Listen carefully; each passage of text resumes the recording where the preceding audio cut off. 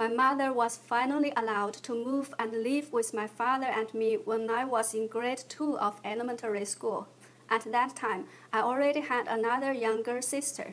The 5 members of our family were finally able to live together in a small and crude bungalow type of house built on top of the floodplain. It was a time when people's material and spiritual lives were both extremely lacking. My father was the only university graduate in his factory, while my mother taught at a primary school in the town. As an intellectual family, we belonged to the 5 black classes. In a time when the working class was in charge of everything, our family was an outcast from whatever angle one looked at us.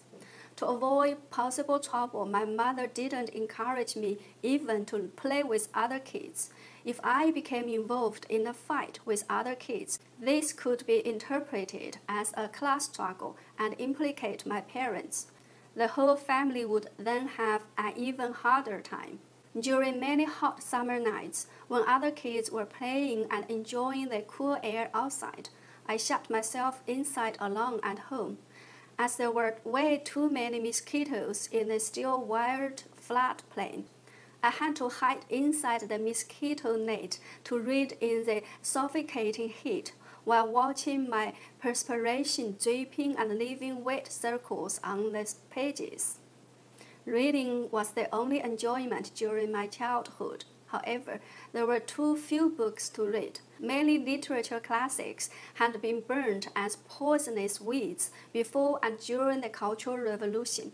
In order to satisfy my desire to read, my father started writing children's stories for me, and then gradually expanded his writing to other literature works, such as novels. He was a great lover of literature. My father wrote all his stories and novels on lined manuscript paper and then bound them neatly with cotton thread, making them truly thread-bound books, with each one of them absolutely the only copy in the world. Most of the time, I was the first and only reader of my father's literature works. Whenever my mother found out about my father's writings, she would throw them into fire. Even if the stories were pro-revolution and catering to the tide of the time, such as Little Red Gods Catching a Spy. My father never said a word when my mother burned his writings. However, he would always bite his lower lip in a unique way with an expressionless face, and this would always make me feel extremely anxious and scared. The only happy time then was Chinese New Year. My father's calligraphy was very beautiful, and all the big banners in the factory were all handwritten by him. Many people would ask him to write couplets for them to hang on their doors. Every year when Chinese New Year was approaching, he would definitely write a couplet for our own home. He was also a very smart craftsman. Apart from knowing how to sew clothes, he also knew how to do carpentry work and make furniture. Many small pieces of furniture in our home were all made and painted by him, such as tables and stools.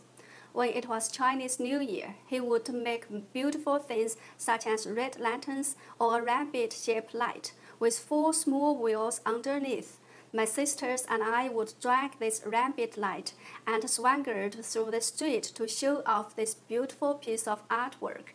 All the children would look at us in admiration and awe, as they had never seen such a pretty rabbit light, nor could they ever dream about buying one from anywhere. Surrounded by those envious eyes, we felt extremely proud and wonderful.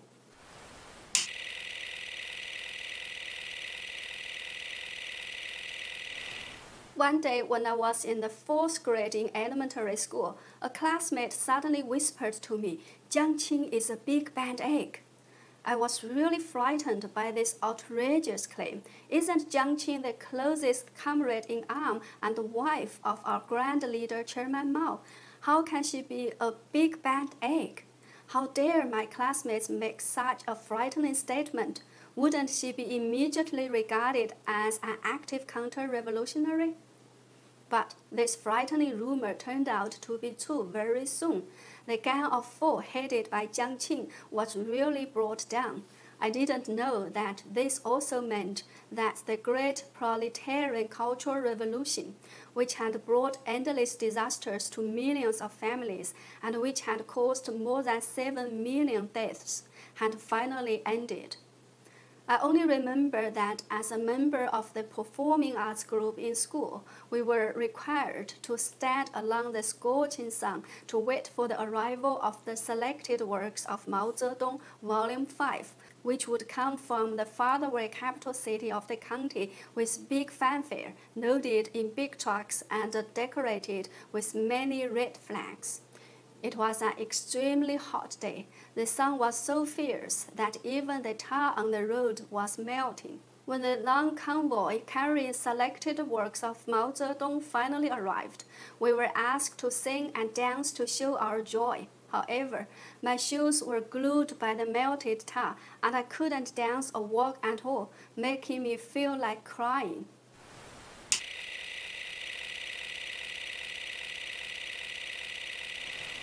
After a period of time, I suddenly heard that the legal system, including the public security organs, procuratorial organs, and people's courts, which were all smashed during the Cultural Revolution, were all to be restored, and that people with professional knowledge were highly demanded. As a result, my father, who graduated from the Southwest University of Political Science and Law, was going to be transferred back to Mianyang and work at the newly established Justice Bureau. Mianyang, that was the capital city of the region, second only to Chengdu, the capital city of Sichuan province. I heard about this city a lot, but had never had the chance to visit it since childhood. I felt very excited. However, the party didn't arrange for my mother to go as well, as there was no manning quota for my mother in Mianyang. Although my parents absolutely didn't want to be separated again, it was a good thing to be able to return to the bigger city from the remote small town and to do a job that suited my father's professional training. Isn't there an old saying in China that people should walk toward higher places? Furthermore, my parents believed that if my sister and I could go to Mianyang to study, we would have a better opportunity to attend a good university in the future. On the contrary, if we stayed at such a small town as Hanwang, we wouldn't get very far in society. In my mother's words, the only street in town was so short that one could even cover it from the start to the end when one fell down to the ground. Although I had always been the #1 student in Hanwang Elementary School in terms of exam scores, my mother never failed to remind me, it's just like being a general among a group of dwarfs. She would also always remind me to remember that there are higher heavens beyond this one, and there is always someone better. So, in order that 2 generations of our family could have a better future, after just being reunited for several years, our family was once again split into 2. My older sister and I went to Mianyang with my father, whilst my younger sister stayed at Hanwang with my mother.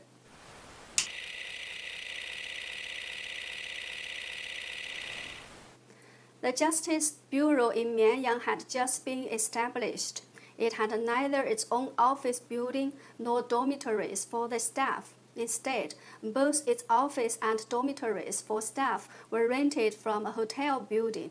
My father lived in the male dormitory. My sister lived in a dormitory for female staff, whilst I became a boarder and lived in the student dormitory of Mianyang, Nanshan High School. So the 3 of us live in 3 different places. Nanshan High School is located halfway up in the hillside and is somewhat isolated from the world.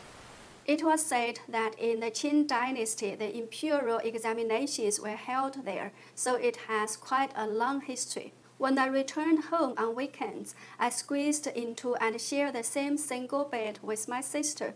There were many other female colleagues of my father in the same dormitory room. Occasionally, my father would cook some food for us in his office with an electric cooker, and this would be our special treat. My sister and I could only fight to get our food at the school canteen, which only supplied terrible food.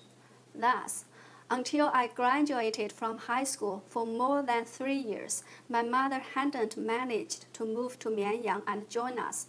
We could only travel back and forth to visit each other during our school breaks. My mother often said, "It's so hard to earn money, and we only end up spending it all on the road."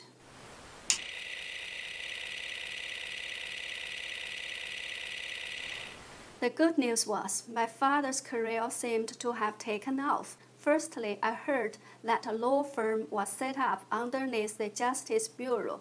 Then I heard that my father was transferred to this law firm and had become a lawyer. Then one day I suddenly heard that he had been ranked as one of the top 10 lawyers in Sichuan province. I heard that my father's most brilliant performance was that he fought 3 lawyers on the other side alone. The other party he had to fight was an honored teacher with national recognition and was very famous. This was why he was able to hire the 3 very good lawyers and 1 go to defend him. However, my father defeated them all and won that case brilliantly. These legends made me very proud. On the one hand, I really wanted to visit the court and watch my father's heroic moments of debating with numerous persons at the same time. On the other hand, however, I could hardly imagine how a somewhat dull person like him, who could spend a whole day without saying a single word, could have become an outstanding lawyer, as a good lawyer was supposed to be very eloquent and good at debating. Once I asked him, "I heard that you never lost any case.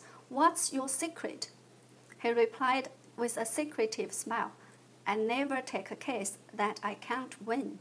When he said this, his smile was as innocent as that of a child. At the same time, it was also as cunning as would usually be seen on faces of Chinese peasants. It didn't make him look like a top 10 lawyer at all.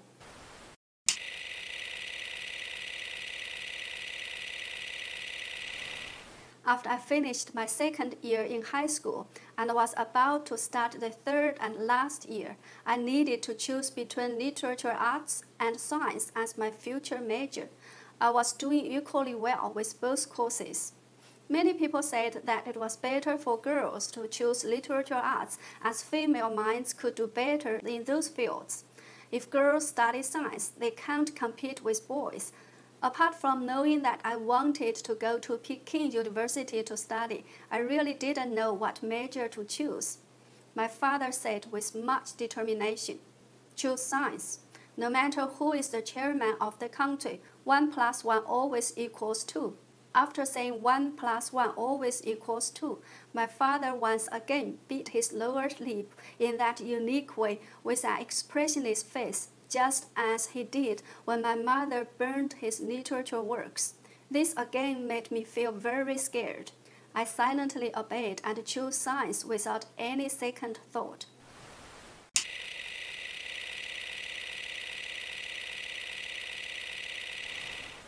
In 1984, my dream of going to Peking University came true. My major was, of course, science, and geochemistry in particular. At the time when I needed to leave my high school forever, I found that I had accumulated many things during the past 3 years. My father rode a tricycle to the school to help me move my belongings. It was very hard to ride uphill, and my father was soon wet through in sweat. Drenched in sweat, he rode and laughed. "I'm a happy pit camp man." And mixed in his laugh was a very undetectable trace of effort to flatter himself.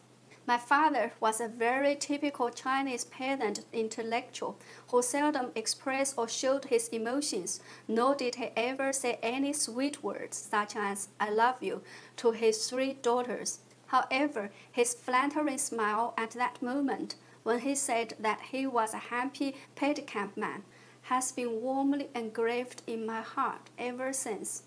For me, That was his way of showing his fatherly love and care.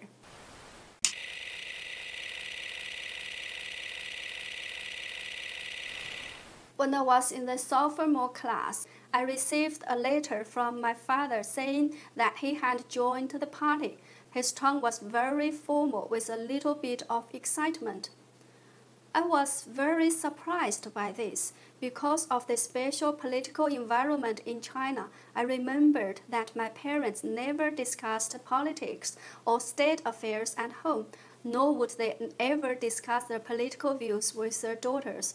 When I chose my future major in high school, my father's famous sentence that 1 + 1 always equals 2 was the only statement I ever heard that included a little dose of politics. Why did my father join the Communist Party? Did he still have hope for this party? Or was it because he wouldn't be treated as a different species afterwards? Sadly enough, I never had a chance to discuss this with him.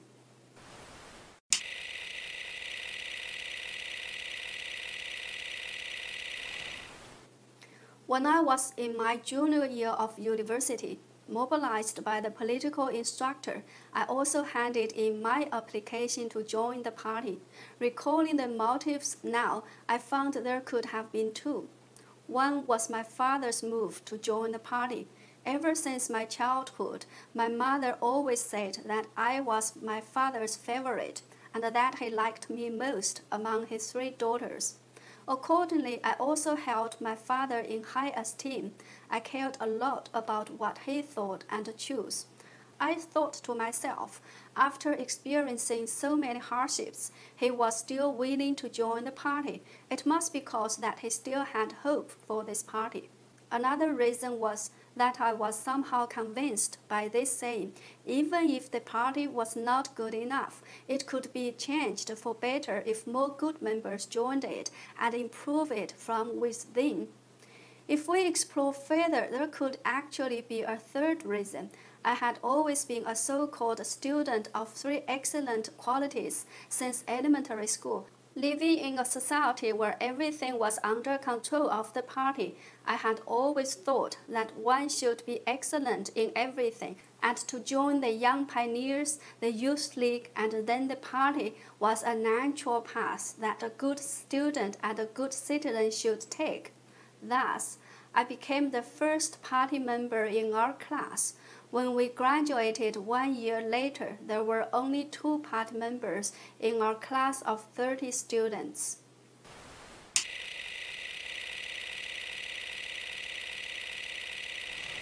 Later on, I graduated, began my career, married, and had a child. Everything went smoothly on the path that was designed and hoped for by my parents. I had not only entered the best university in China, gained a master's degree, but also successfully entered the Development Research Center of the State Council, a workplace that many people wanted to get into but couldn't. At the same time, I also enjoyed love and a happy family of my own.